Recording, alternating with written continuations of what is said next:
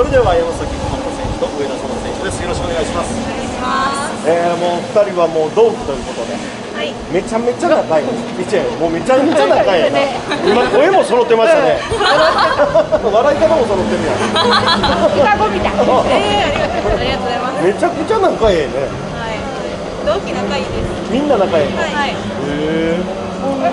期女の子は何？赤井セリナと石岡成美と4人です。あ、4人？なんかもう今もっと多い日あるよね。冬の木じゃないのじゃあ。秋の木。秋の木です。秋の木。秋の木、春の木。春ははいいっぱい。いっぱいいるんですよ。そうなんだ。じゃあ4人仲いいんや。はい。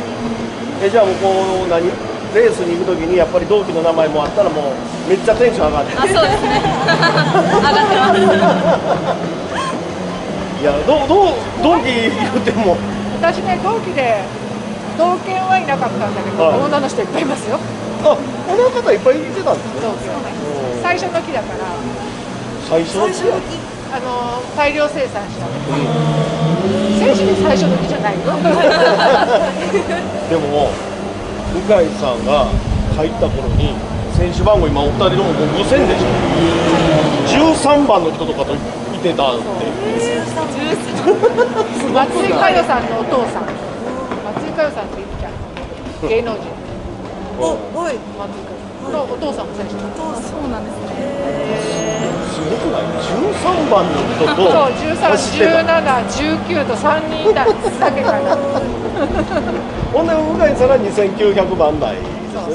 だからもう4000番台とか出てきた時時代変わったなと思ってて、もう5000ですよ。昔はね、走って私は13番の水川さんを戸田のレースで3頭から2頭に追い上げた。それで初めて関東賞とかもらって、すごい嬉しかった。私は関東賞もらったレースでちゃんと追い上げたりしたら。そうなんですか。今はね、そういうのがなくなっちゃったからね。ちなみに同期のその女性の方々と今も仲いいんですか？今も仲いいですよ。この間も同期会しようと思ったんだけど、コロナで結局おじゃんになっちゃって。なるほど。いや、やっぱり同期だったんやねってどうなんですかね。だって1年間言ったらもう地獄のような毎日を共に過ごすんやもんな。まあそうですね。今節も互いにレース見たりアドバイスし合ったりしてんの？そうですね。はい。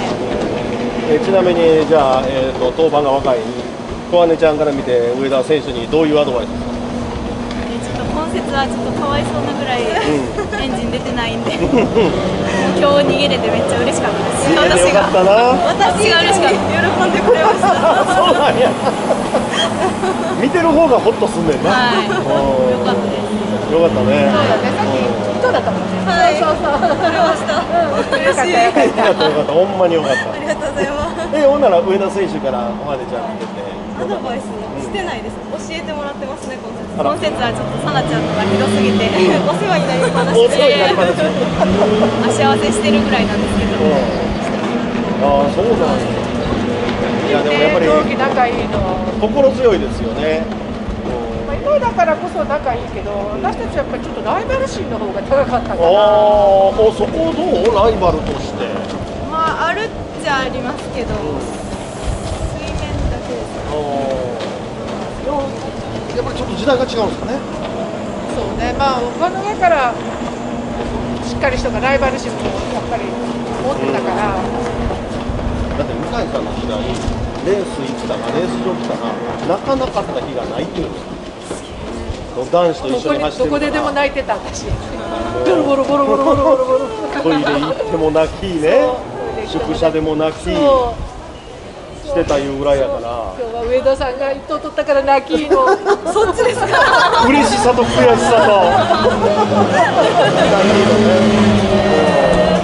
まあでも結局は最後はみんな仲良くなって今もお付き合いがあるわけですよね。それはもう当然ですけど、だから羨ましいなと思った。いやこんな仲いいのだってね、そんな自分のことのように喜んでくれる人がいるってね、めちゃくちゃ嬉しいな。嬉しいですね。家族みたいです。確かに。すごい結束や。特に仲いいんじゃん。ほんならもうその4人の中でも2人は。まあ仲いいかな。仲仲いいと思います。なんか見ててもなんかちょっとこう和やかになる。上田さんってどこの選手なの？大阪です。大阪か。県は全然違う。はい。ちょっと大阪に今回新人さん2人いるやんか。さっきインタビューしたけど、今までのどっちかで上田紗奈が大阪で一番下のことが多かったよね。はいはいはいはい。ちょっと今回スタッフに2人おるから余計にちょっと気も楽ないあ、めっちゃ楽です。自分のことに集中できるんで。全然違うよね。はい。17歳。17歳。高いですよね。17歳。びっくりした。すごいね、17歳。ほんまに。まあでも可愛い後輩。可愛らしいです。可愛らしいって言い方もどうなんですかね。あんまり可愛がりすぎてたらな、抜かれるかもしれへん世界やからな。みんなめっちゃうまいんで。ヒヤヒヤします。いやいや、大丈夫大丈夫。小羽コーチのついてる。ちょっと待って、ほんまにないです。小羽ちゃんにはコーチお母さんやからね。まあ、はい。じゃあからもう大丈夫だ。はい。心強い感じ。はい。さあ、残すは2日間となりましたけれども、もうファンの皆さんはもういつに関係なく皆さん船券投じるわけやから、はい。巻き返しを、はい。明日以降またそうやね。やっぱちょっと満州取りたいなという感じになるから少しこうアウトから大胆なレースにしてもらいたいなと思うんですが、じゃあファンの選手からファンの皆さんにはい、明日からも一着取れるように頑張ります。応援お願いします。上田さん。はい。明日からもっと船券に絡めるように気合い入れて走ります。おやしください。仲良し2人組にお越しいただきました。ありがとうございました。ありがとうございました。イエーイ。イエーイ。